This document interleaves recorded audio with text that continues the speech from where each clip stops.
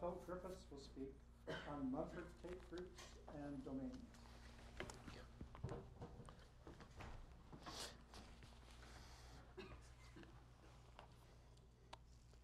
Thank you. The topic, Mumford-Tate groups and Mumford-Tate domains, have their origins in Hodge theory. Mumford-Tate groups are the basic symmetry groups of Hodge theory. They encode the rational structure and the Hodge structure on vector spaces. I'll explain the definitions in a moment. Mumford-Tate domains parameterize families of their universal parameter spaces for families of polarized Hodge structure whose generic point has a given Mumford-Tate group. So you think of it as families of Hodge structures with a Mumford-Tate group being a generic one. The Mumford-Tate groups were introduced in two short papers by Mumford in the mid-1960s. The stated purpose in those papers was to interpret and to extend some work of Shimura, Kuga, and others on what now are special cases of the complex points of Shimura varieties. Mumford-Tate domains, when factored by arithmetic groups in the classical case of Hodge structures of weight 1, meaning abelian varieties, are exactly the complex points of Shimura varieties. This is what Mumford was interested in, and I think that, anyway, this was the start of the subject. The basic definitions and the way in which Mumford-Tate groups are formulated, I think, date to papers of Deligne in the early 70s and afterward in his treatment of Shimura varieties and his work on absolute Hodge cycles and so on. I think it's fair to say that almost all of the interest in Mumford-Tate groups over the years has been in the weight 1 case, the classical case of Hodge structures of weight 1, or if you like, abelian varieties up to isogeny. They can be defined in higher weight case, and there's been occasional uses of those, for example, in the work of Chad Schern, but generally the main interest has been the weight 1 case. I think recently there has become renewed interest in the higher weight case from several sources. One is some questions in algebraic geometry. Second is representation theory, both finite dimensional and infinite dimensional. And the third is the geometry of complex homogeneous manifolds. It's those two topics that will be the main topics of the talk today. The fourth is arithmetic questions, which I may mention briefly and which I know less about.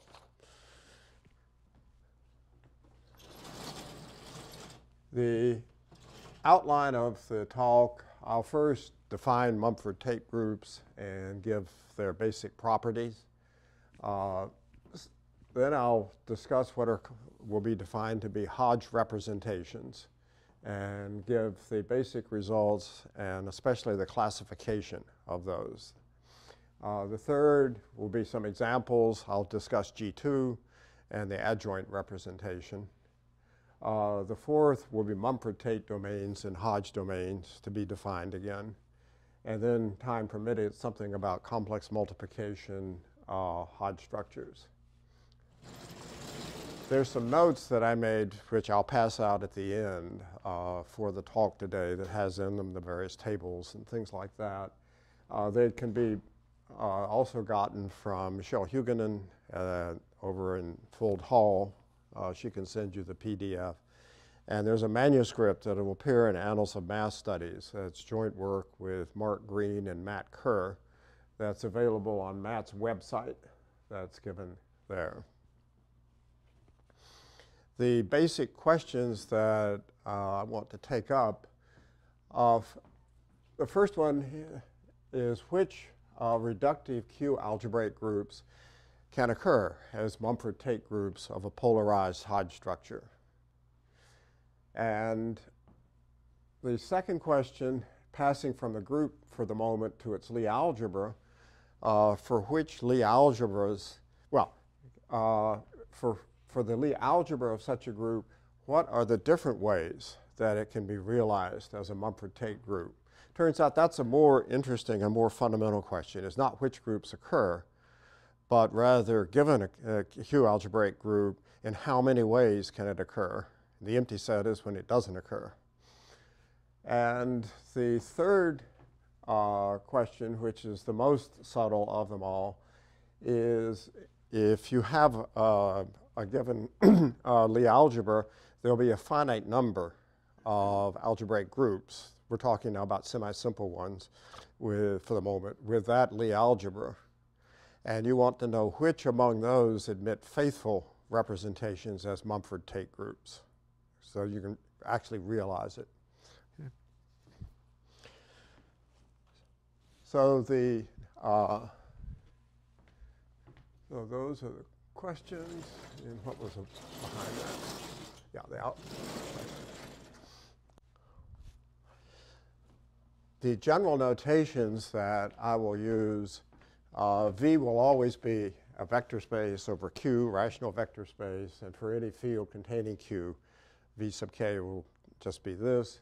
G will be a Q algebraic group, and for any field containing Q, you can talk about the group of its k-valued points.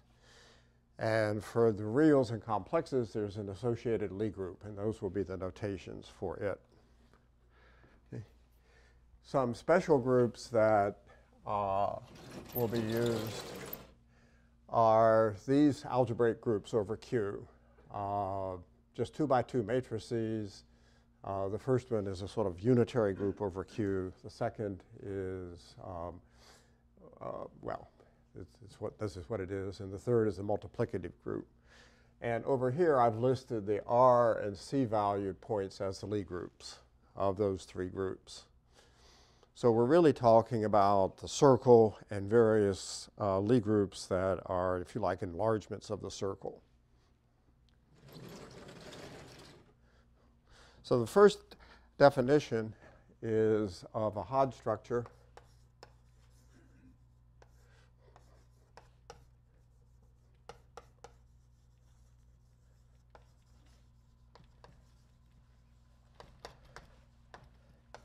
Is given by a rational vector space and a map phi tilde, where phi tilde is a homomorphism of the R-valued points of S into GL VR. So it's given by a rational vector space together with a homomorphism into GLVR such that the weight homomorphism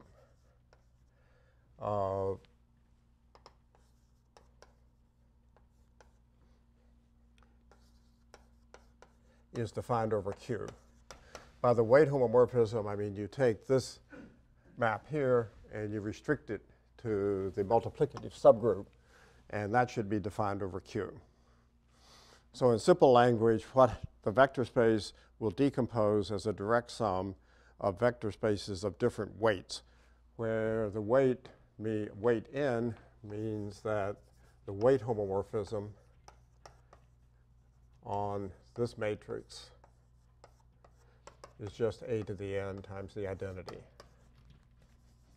So your vector space over Q will be a direct sum of vector spaces of different weights. And on each weight part, on each particular weight part, as I'll explain in just a minute, you have a Hodge decomposition. And I'll explain how that comes about in just a minute.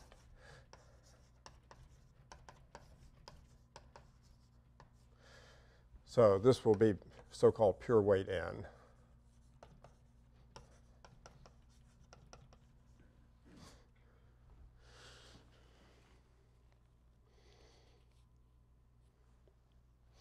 So in general, the space is VPQ. This is the eigenspace the phi tilde eigenspace for z to the p, w to the q. In other words, if you go back over to this group and you extend it to the complex points, this middle group is C star cross C star, given in this way. And the complexification of the vector space will decompose into eigenspaces. And this is the general definition of VPQ. And the complex vector space is always the direct sum of these over different PQs. If you have pure weight n, then it really suffices to look at phi, which is just the restriction of phi tilde to the subgroup U.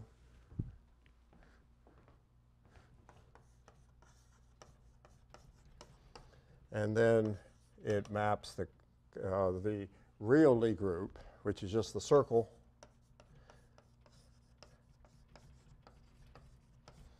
here. So whenever you have a homomorphism of the circle into GL, V, VR, the real points, then when you complexify it,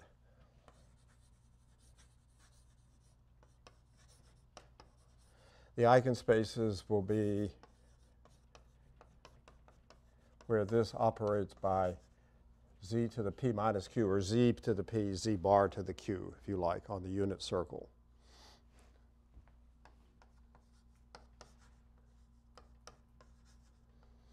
So Mumford's original definition was only in the pure weight case. And he said, think of a Hodge structure as a homomorphism defined over Q, as a homomorphism of the circle into GLVR, which when you complexify it, broke into eigenspaces of this type where P plus Q is N.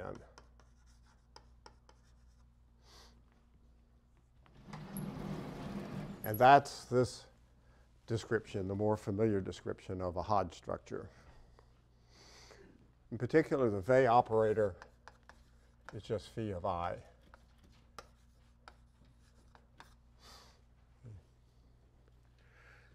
We're going to be interested in polarized Hodge structures.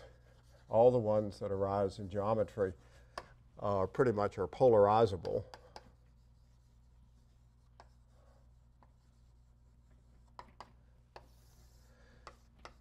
And this is a triple where V is as before. So these will have pure weight.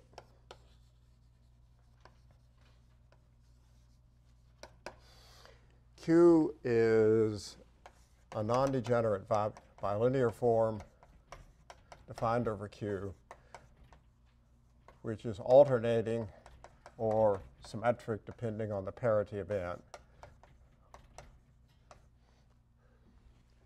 This phi is like there, so it gives a Hodge structure. And phi should actually map the circle into the automorphisms of the real vector space that preserve Q. So the additional data is that the circle should preserve this bilinear form. And the two so-called Hodge-Riemann bilinear relations should be satisfied. I'm not even sure I wrote those down. The important one is that Q of U, the Weil operator on U conjugate, should be positive for U non-zero.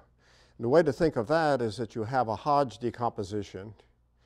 The spaces VPQ should be orthogonal, except the VPQ and the VQP, the conjugate one, should pair non-degenerately using this form Q. And if you put the right power of I in, it should be positive definite. Okay? So it's a direct sum decomposition of the vector space into conjugate subspaces, which are mutually orthogonal and where a certain Hermitian form is positive definite. So the general definition of a Mumford-Tate group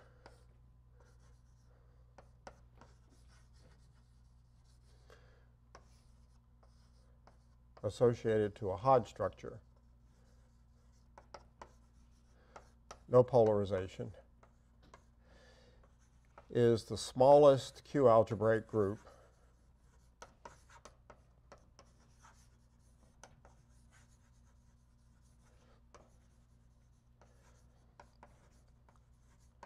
such that the image of this contains the real points.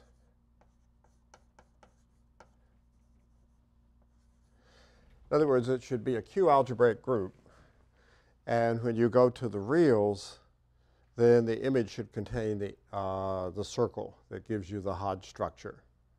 So that's the way to think about it. So it encodes the Q structure because it's a Q algebraic group, and it encodes the Hodge structure because it contains the circle whose eigenspace decomposition gives you the Hodge decomposition.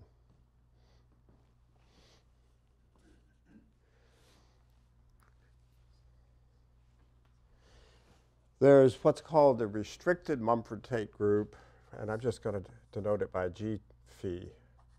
And I'm going to call it also the Mumford-Tate group because this is the thing you use when you have a polarized Hodge structure.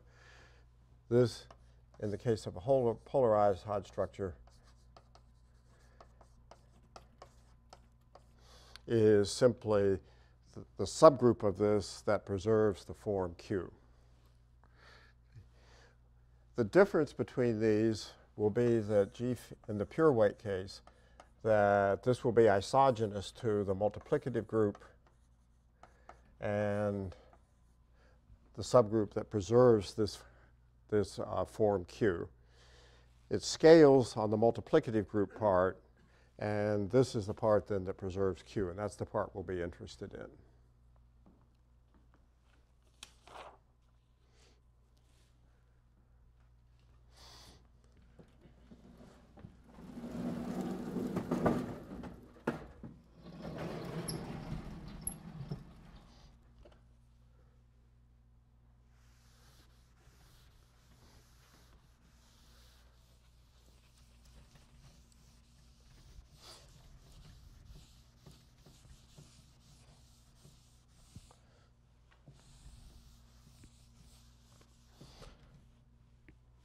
The Mumford-Tate groups have one basic property. It's a Q algebraic group, so it's a linear Q algebraic group. So a natural question is, what are the polynomial equations over Q that define it? Okay. Any Q algebraic group is defined by polynomial equations over Q, so what are they? And for these, one talks about the so-called Hodge tensors. So if the weight is even, the Hodge classes are simply the stuff that is so-called of type Mn and is rational. So if you think of the Hodge decomposition, for example, as V20 as V of weight 2 over the complexes, it decomposes as a direct sum of these subspaces. This is the 0, 2 part. It's the conjugate of the 2, 0 part. This is over the complexes. The Hodge classes are the intersection of this stuff with the rational points in the vector space. Okay. So these are the Hodge classes in general. They only exist in even weight, and in the Hodge decomposition, it's the rational classes in the middle. If you think of where this all came from, one thinks of this as something like the second cohomology group of an algebraic surface. And the Hodge classes are then the fundamental classes of the algebraic one cycles, the algebraic curves that lie on the surface. So that was their algebrogeometric origin. Okay, it was the topological invariants associated to algebraic curves lying on an algebraic surface. One can look in the tensor algebra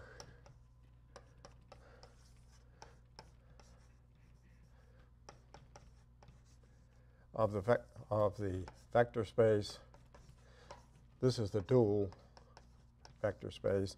These are the tensors of type KL. Tensor product K-fold of the vector space, L-fold of the dual. Okay. So the Hodge classes,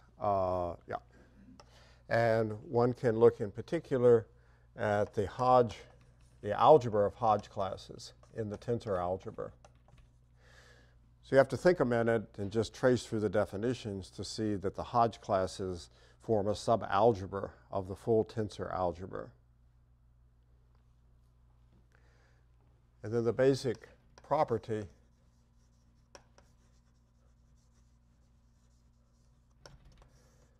is that G phi is the subgroup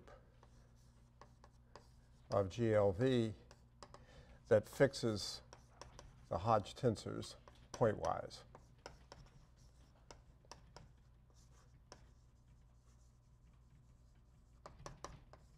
It fixes all the Hodge tensors.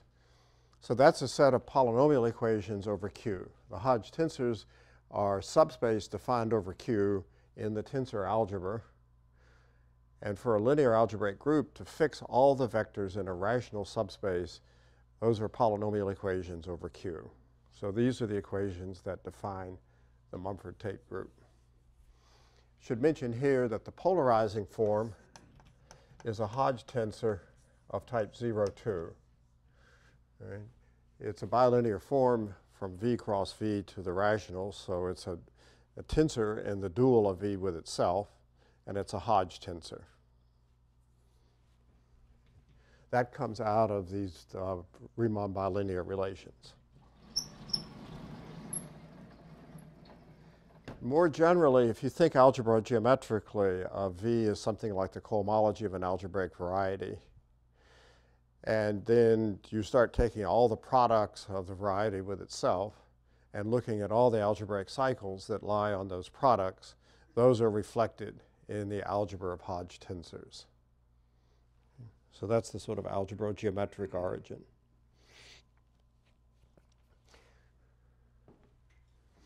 From this basic property, when you look through the proof, a number of things come out. The first is that the Mumford-Tate group is reductive.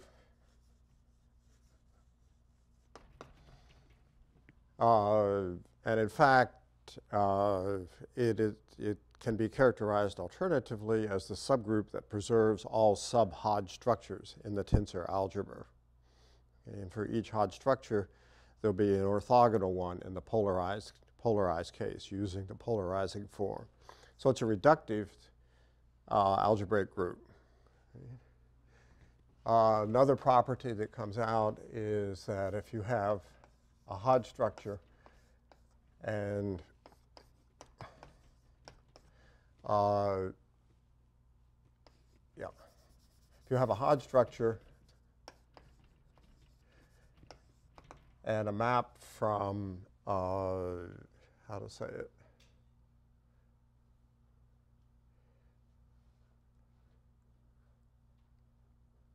From GLV to the general linear group. This is defined over Q, some V prime. Then you can look at this should be tilde. You can look at the Hodge structure you get on V prime by composing the circle mapping in with this representation. And the Mumford-Tate groups are functorial in the sense that the image of the Mumford-Tate group here is the one for this induced Hodge structure over here. Other properties, such as the Mumford-Tate group of a product or a direct sum, are a little more subtle, but they can all be worked out.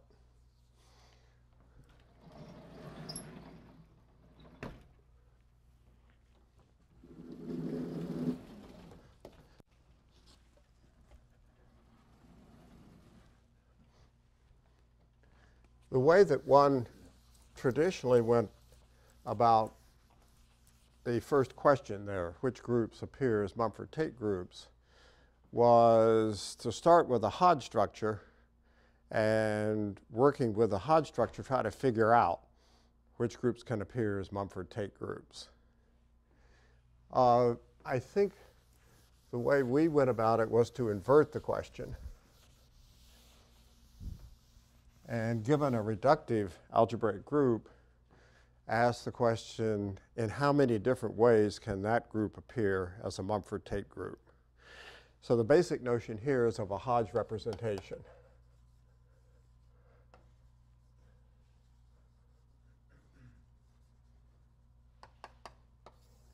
You should be given a group. And how do I write this? Yeah.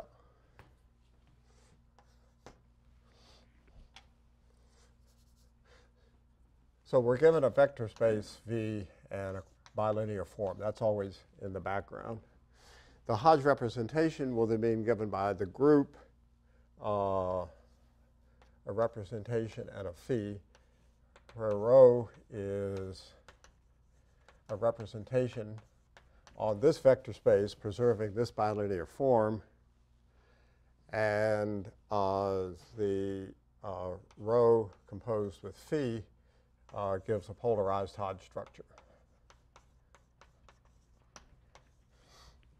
So you need a vector space with a bilinear form and a group, and you ask, when is there a representation of that group in the automorphisms of the vector space preserving the form, and a circle that gives you a polarized Hodge structure. So that's a Hodge representation. And we'll say that the pair G rho leads to a Hodge representation.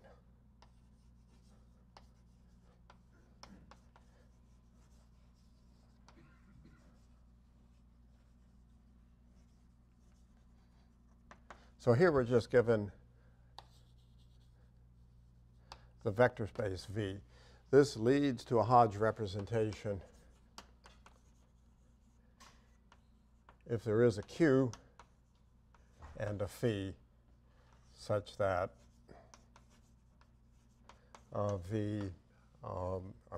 G rho phi is a Hodge representation. In other words, here you're just given a representation of G on a vector space. And it's a Hodge representation if you can find the bilinear form on the vector space and the circle in the real points such that you get a polarized Hodge structure.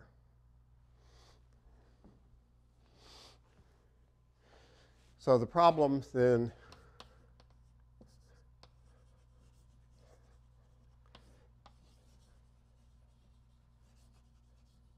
is to classify the pairs G and representations rho that lead to a Hodge representation.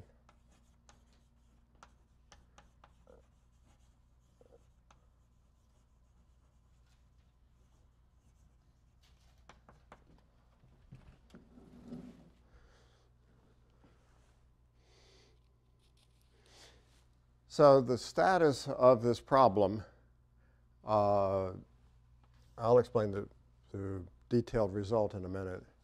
But the status of this problem is you can do by the following picture.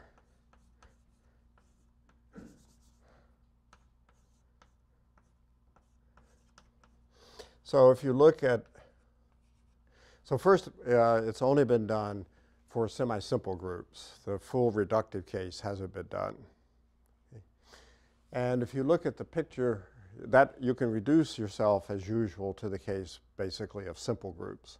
So let's just look at first the simple Lie algebras. And there's that standard list, the 4 types and the 5 exceptional ones. And each of these has a bunch of real forms. Okay? And each real form has a whole nother bunch of rational forms. That is, Q algebraic groups whose associated real Lie group is one of these. So what has been classified completely are the Hodge if you like, the real part of the story. Now, every real form here comes from at least one Q algebraic group over here. So to answer the question, the original question, you look at the list of all the simple Q algebraic groups. That's a complicated story. And look at the corresponding real Lie group, and if it appears in the list that the classification theorem gives you, then it's a Mumford-Tate group. Okay.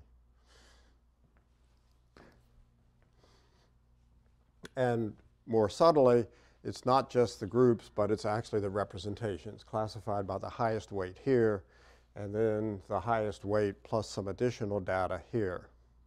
And that list is the one that's known.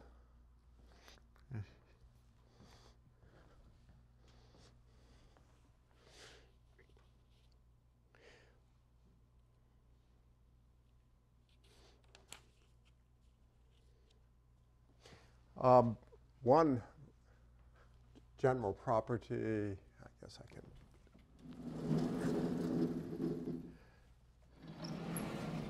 Well, I think I'll come back to that in a minute. That deals with the adjoint representation.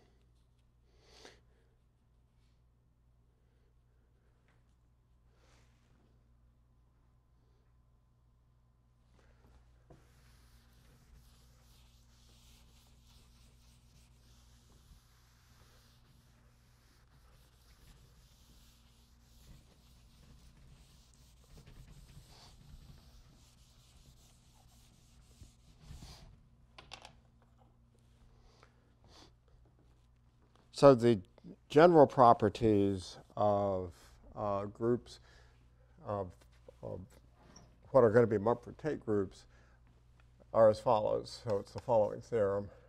Suppose that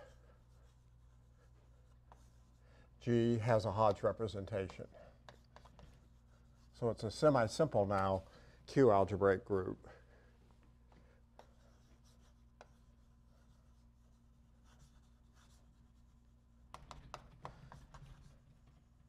Then the associated real group, so this is a real semi-simple Lie group. G could be simple, and this may be only semi-simple. Okay, and in fact, that happens frequently. But this is, in any case, semi-simple. It contains a compact maximal torus.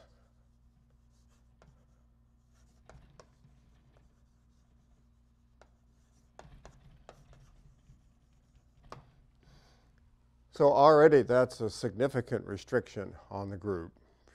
If you look at the A series, the ANs, it rules out a n bigger than or equal to 3. The second part is that the subgroup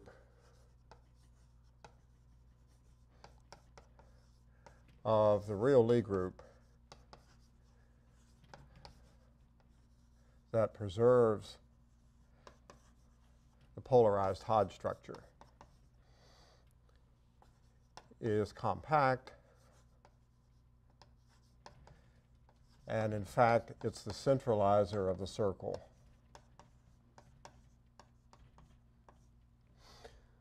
Okay. So to preserve the Hodge structure, you have this real Lie group operating on the vector space. The vector space complexified has been decomposed into its Hodge PQ components, and you're looking at the subgroup of the real Lie group that preserves that decomposition into the real pieces. So here what you do is you combine VPQ and VQP. This is a vector space and its conjugate, and you take the real points.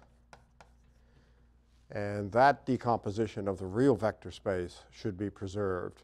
That's the definition of what this means, that preserves the polarized Hodge structure, the corresponding decomposition into real parts. So the example I gave a minute ago, you decompose 2, 0, and its conjugate, the 0, 2 part. You take the real part of that, and then the 1, 1 part, the real part of that, and it should preserve this.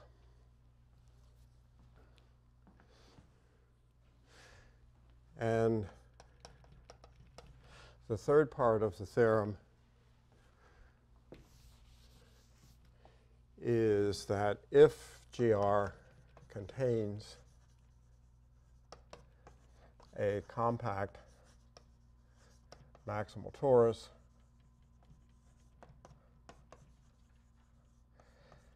that implies that the adjoint representation, so you look on the real Lie algebra at the Cartan killing form, has a Hodge representation.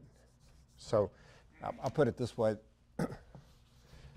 that add from G into the automorphisms of the Lie algebra preserving the Cartan killing form leads to a Hodge representation.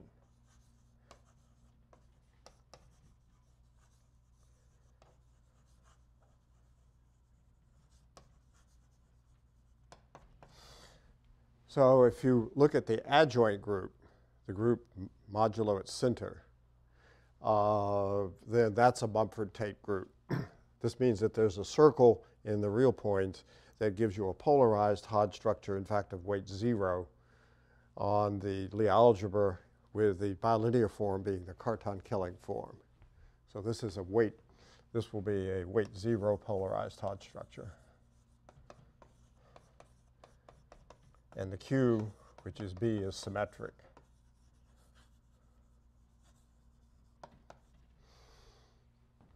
So up to finite groups, this tells you which Q algebraic groups can be Mumford-Tate groups.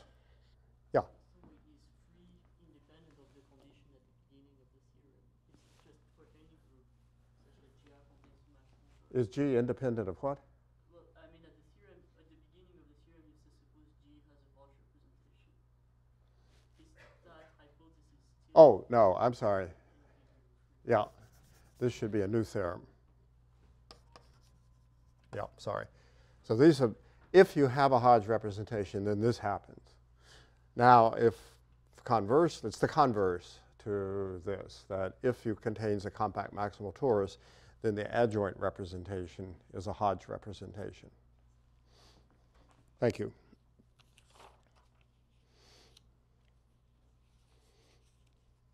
So I wrote over here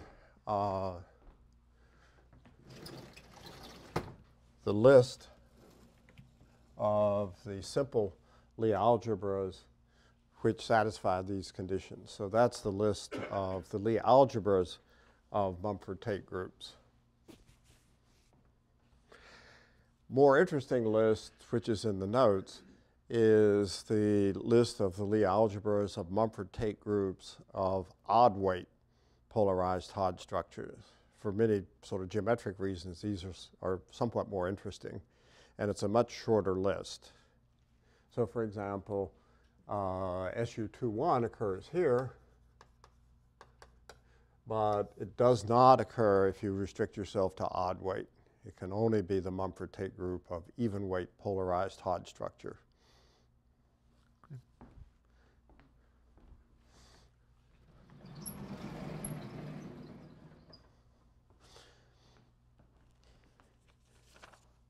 So I want to explain now, this is sort of a general structure theorem. I want to go to the question of which representations, given by their highest weight, are Hodge representations. That is, for which representation, irreducible representations, can you find the alternating form and the circle giving you a polarized Hodge structure. And this gives the sort of flavor of the arguments that go into the story. They're very much sort of representation theoretic.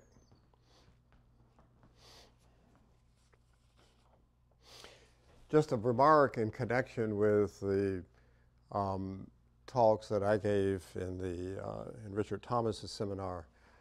These three Mumford-Tate groups are, again, exactly the reductive Q algebraic groups, or the semi-simple Q algebraic groups that admit discrete series representations. So that's one way that sort of representation theory and Hodge theory connect.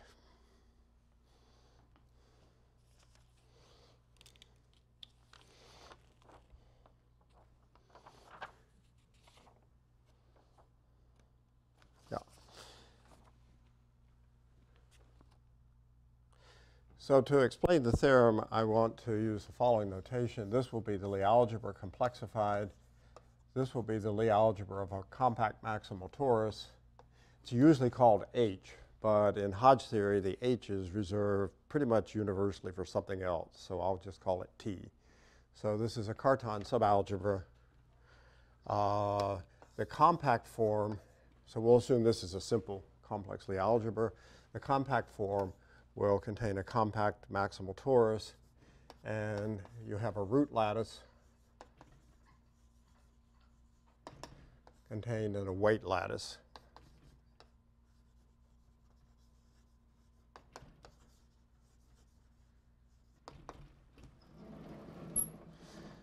So, for example, the connected real Lie groups with, I'll call it P prime, the connected real Lie groups whose Lie algebra is a real form of this complex Lie algebra is one of these. These are in one-to-one correspondence with the lattices between the weight lattice, or the root lattice, and the weight lattice. Okay.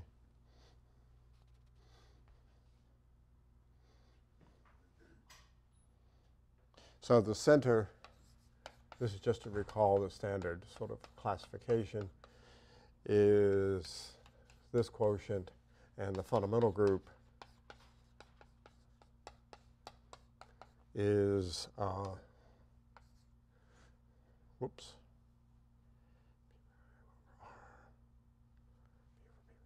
Yeah. So the finite number, so if what I'm thinking of is a real form of a complex simple Lie algebra, there are a finite number of real forms. The ones that are of interest are listed there. And for each real form in the Lie algebra, there are a finite number of real simple Lie groups with that real Lie algebra. And they're indexed by the lattices that fit between the root and weight lattice. We'll take a Cartan decomposition into the Lie algebra of a maximal compact subgroup and the orthogonal complement under the Killing form, so the non-compact root spaces, and define a homomorphism from the roots into Z mod 2Z by C of a root is 0 for alpha compact root and 1 for alpha non-compact. So you're just keeping track of the compact versus the non-compact roots. This is a homomorphism because the Cartan involution is a homomorphism. And define another homomorphism, this time into Z mod 4Z, where you think of this as twice the little c. So what that means is that it's 0 for alpha compact and 2 for alpha non-compact. So the reason for these two different, if you like, parities is that the bilinear form is either even or odd depending on the weight. So the mod 2 part of the parity of the bilinear form is what this will pick up. And the second Hodge-Riemann bilinear relation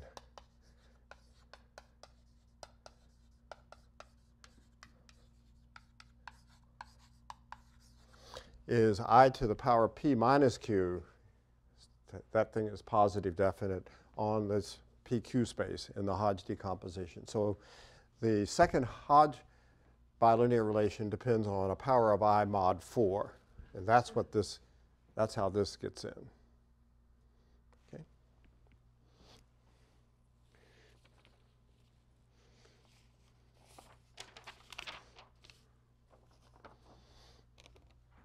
So next we let lambda be a highest weight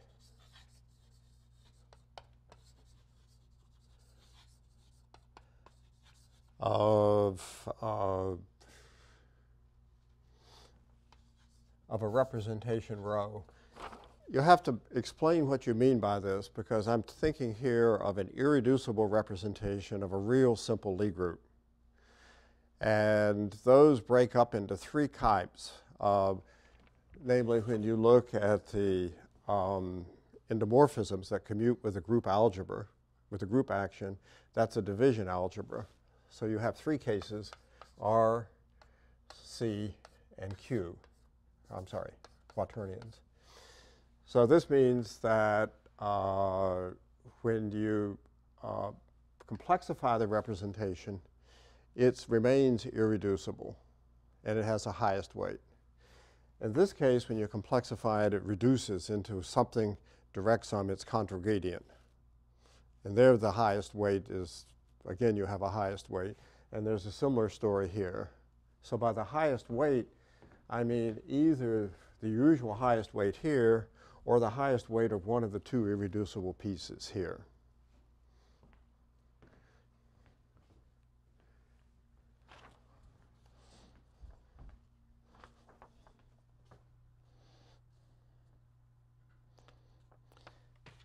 Now, the homomorphism into the real Lie group, you can always map it to the compact maximal torus, which is the Lie algebra divided by the lattice, whichever group you have. So this corresponds to a lattice point.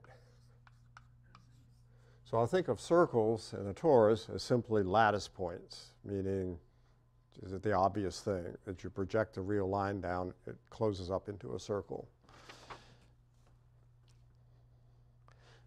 So the basic theorem then is, if you look at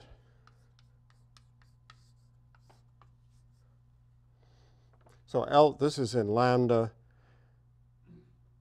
and you can think of it as a linear function on the weights. So lambda maps to the homomorphisms of the weights to Z, and that maps to the homomorphisms of the roots to Z. Usually, you think of roots as linear functions on the Lie algebra of the torus. Here, I'm dualizing it. So I'm thinking of L phi as a linear function here.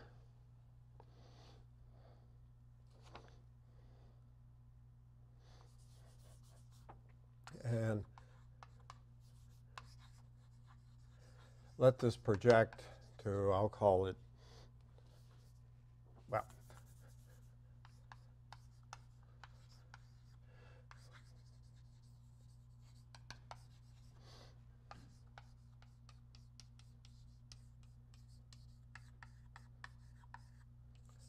call it L phi tilde. Okay. I got the right theorem.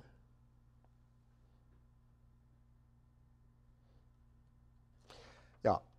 So the theorem is that this circle, that there exists a bilinear form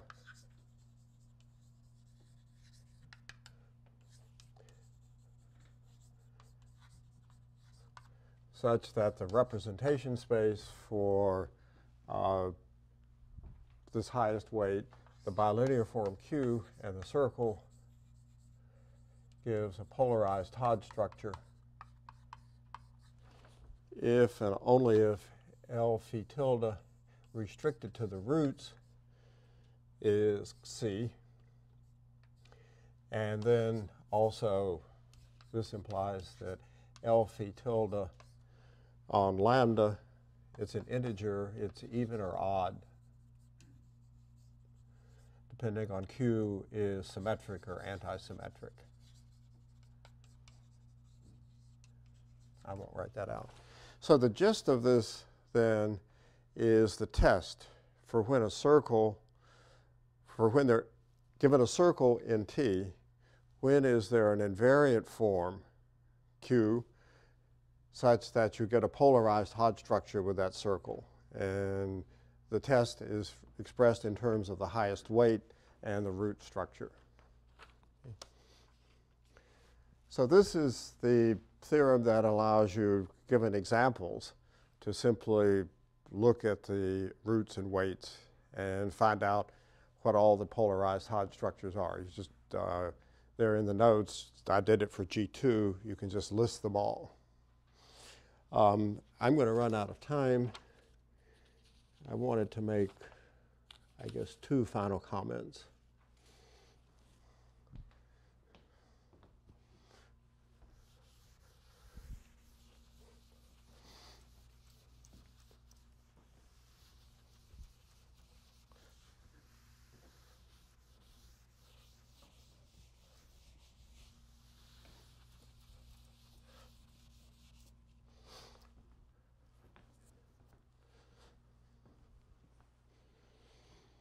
The first is about Hodge tensors.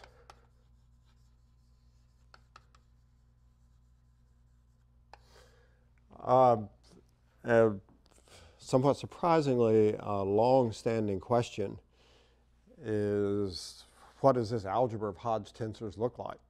You'd think that people would know the answer. What are the generators and relations? Well, for the adjoint representation, you have 2 very nice Hodge tensors. The Cartan-Killing form, that's your bilinear form, and the Lie bracket. So the bracket is, so it's a Hodge tensor of type 1, 2. And the theorem is that for the adjoint representation, for any circle, any that gives you a polarized Hodge structure, this generates the algebra of Hodge tensors. So for the adjoint representation, it has a nice clean answer.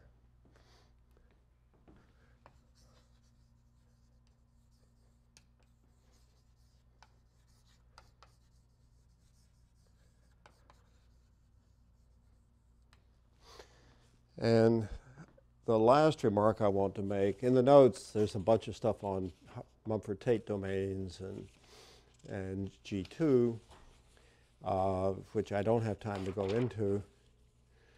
For G2,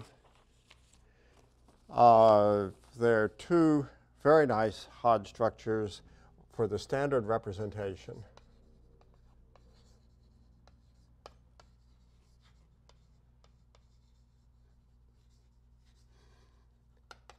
Turns out that there are 2 very special Hodge structures for this. One is of weight 2, and it has Hodge numbers. H20 is 2, H11 is 3. So it's a 7-dimensional vector space. And the other is of weight 4. So this is weight 2. Weight 4, and all the Hodge numbers are 1.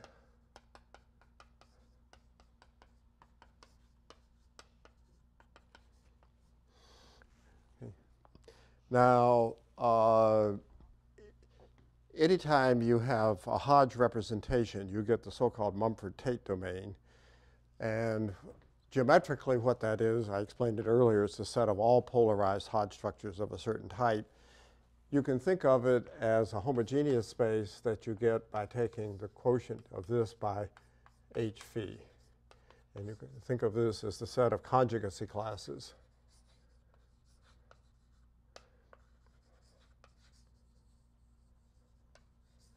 of h phi in G, in the real Lie group. So the standard classical picture for elliptic curves is just the upper half plane, or for abelian variety is the Siegel upper half plane. So this is some homogeneous complex manifold that's like that, but where you're now prescribing what the generic Mumford-Tate group of the polarized Hodge structure should be.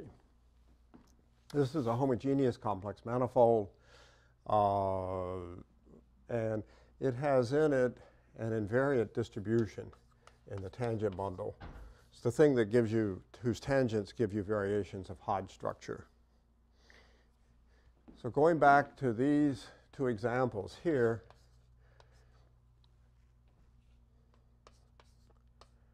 This is a quotient of G2 by, turns out it's 5-dimensional. It's a quotient of G2 by a subgroup, a 4-dimensional real subgroup containing a compact maximal torus. Same thing here. And actually G2 factored by its maximal torus turns out also to be a Mumford-Tate domain. And they're maps like this. In 1905,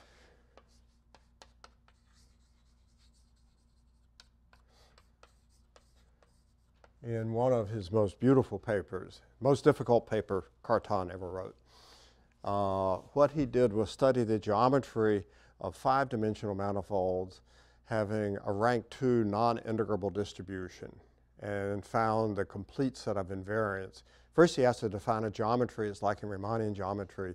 You have an associated connection that has curvature and so on. You have something like a Cartan connection and its invariance. Okay? So Cartan found, he did this classification for a field of non-integrable 2-plane field on a 5-dimensional manifold. And he found 2 Cartan geometries. These were the first realizations of G2. The flat models, so it's like constant curvature in Riemannian geometry, the 2 flat models had G2 as symmetry group. It's the first time G2 appeared as a group of transformations. It had appeared as the Lie algebra and therefore as an abstract group, but you'd never seen it as a group of transformations. So these are in Cartan's 1905 paper, and then he had what was called a Lie-Klein correspondence between the two, where this is G2 by its maximal torus. Okay? So this one is the Mumford-Tate domain for this particular Hodge structure, and this one is a Mumford-Tate domain for that one. This is a Mumford-Tate domain, and one of the, I think, to me, very interesting geometric open questions is once you get into this business, you have all these Mumford-Tate domains, and you have these sorts of maps between them. And the algebra geometric and representation theoretic significance of these is really, I think, a very interesting and not really much studied issue. The representation theoretic aspects have been studied some by the Russians, but the sort of complex geometric ones have not. Anyway, although Cartan didn't know Hodge theory, he found these 2 Mumford-Tate domains in 1905. And in fact, his model of this one was very interesting, that whenever you have a manifold with a distribution, you can look at integral curves. So those are ordinary curves in the manifold that are tangent to the distribution. This one here, the mechanical model is you have a 2-sphere, round 2-sphere, rolling without slipping on a round 3-sphere, where the ratio of the radii is 1:3. So this Mumford-Tate domain has a mechanical, if not an algebra geometric interpretation. Thank you.